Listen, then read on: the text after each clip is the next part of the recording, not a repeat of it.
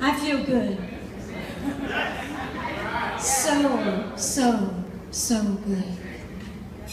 Crisp, clear, connected, fulfilled,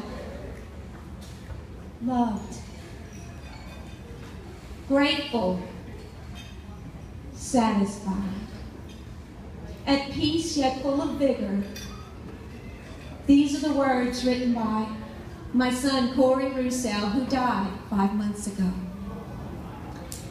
Hello, my name is Denise Everett Roussel, and 35 years ago, I stood at a podium similar to this one at our L.W. Higgins commencement address as valedictorian.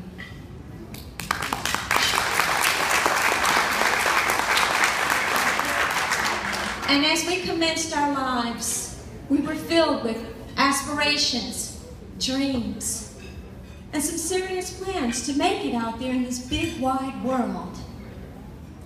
Some of us didn't, however, realize the courage it would take to face the adversity along the way.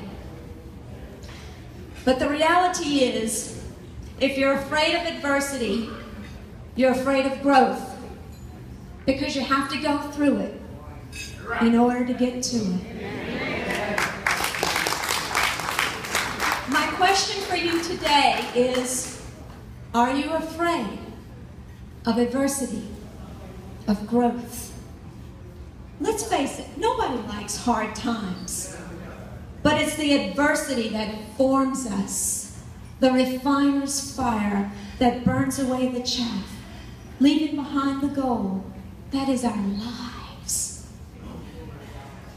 11 years ago, I found myself at a support group for families, doing some work on myself. And I found out that my biggest character flaw was fear. It was fear that ruled my life. Fear that told me how to live, or actually how not to live. Told me where to go and where not to go. Limited my thinking, my scope, and my perspective. It directed how I served myself, others, and God. And I found out that it was fear that caused me to want to control my environment, so that way I would never have to be hurt again. And that same fear caused me to want to control my family and make them walk the straight and narrow. But I soon found out that we can't control anybody except ourselves. And even that is kind of difficult.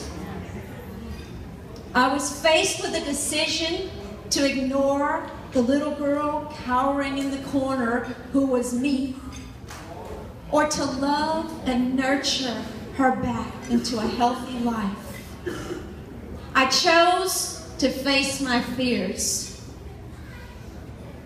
And it began the process of learning how to let go of fear. For me, it was the beginning of a crucible experience. But it didn't end there. I'm blessed to have been married for nearly 32 years to my husband, Ross, and I have 3 remarkable children. Landon, 29, Corey, 27, and Bethany, 23. And although I love all of my children immeasurably and unconditionally, it was through Corey's life that I've experienced the most growth and change. Standing before you today, a very different person than I was 35 years ago, 11 years ago, last year.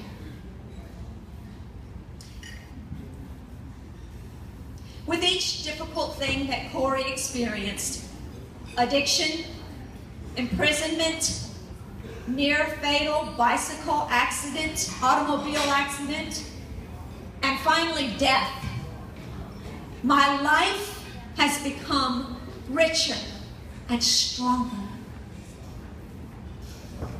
It seems odd that the things that can be perceived as the most horrible that can happen in our lives can become the most beautiful. For example, when Corey was imprisoned under a charge of transporting an illegal alien across the border, he chose to transmute his prison sentence to a time of personal transformation. And guess who else became transformed? Yes, me. He turned his prison cell into an ashram, a college classroom, a temple, a gathering place. He read, wrote, meditated, fasted. He wrote many, many letters and introduced me to ideas like God permeates and comprises all. An ocean of potential and energy that connects us all.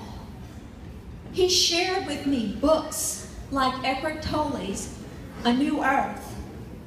He showed me how important perspective is. In one letter he shared while he was in solitary confinement, he spent 95% of his time in one spot, meditating, reading, writing. And during that time, he wrote, "Speaking of enjoyment, the past few days have been sublime." Who would know? Another time, he also shared, while in solitary, people come by all the time asking you how you're doing to make sure you're not killing yourself. And the CO came by one day, and she said, "How are you?" And he said, "Excellent." She said, "Well, you can't be excellent. You're in prison." And he said, "So are you." And then she said, "Well, I get to go home." And he said, "So do I." Probably one of the biggest lessons that I learned about learning perspective was that I was able to see a bigger picture when I learned about my son's death. Now, don't get me wrong, losing a child is one of the hardest things that anyone has to endure. But the pain that I feel today is one of acceptance of what is, and a deep knowing that something much bigger is happening than the death of my son. After Corey got out of prison, he began integrating his newfound wisdom into his life. He saw his life's purpose as connecting in love with each other, and he tried to help us to experience what he was experiencing. Eventually, he chose to live out in nature, intentionally homeless in the greenbelt of Austin, sleeping in a hammock, and taking daily waterfall massages in the healing waters of Barton Springs in Austin, Texas. He was an integral part of dance and authentic relating communities. And he did things to change people's mindset about homelessness. One thing that he did, and this is his sign, he held up a sign just to encourage people that said, "Just be loved." Another thing that he did, he stood on his corner and he held up a sign like this one that says, "Reverse panhandling." When people came by and they rolled down their window with this puzzled look, he threw money in their car. Well, of course, they said, "I don't need this." He said, "Neither do I." And he laughed and had a great time changing people's perspective. The last few months of his life, he called me with an urgent message, and he said, "Mom, it is our due diligence. It is our responsibility to document our life's inspiration and truths by which we live." And so he started a project. He wrote his project, his document, and I wrote mine. And for his birthday, I surprised him by publishing his document into a book, which, when we heard about his death, we decided we needed to share this book. We've since distributed over 500 copies. And if you'd like one, I have some for sale tonight. You can see me. Today, I'm passing along his legacy of love and compassion by forming an organization called Corey's Dream, Be the Change, whose mission is to inspire others to be love, be compassion, be authentic, be present, through projects including books, programs for the homeless, prison outreach, and retreats. So I want to ask you again, are you afraid of adversity, of growth? Don't be afraid, my friends. Instead, face your fears. Life is beautiful. I feel so good. Crisp, clear, connected, fulfilled, loved, grateful, satisfied. Peace to you, my friends. Thank you.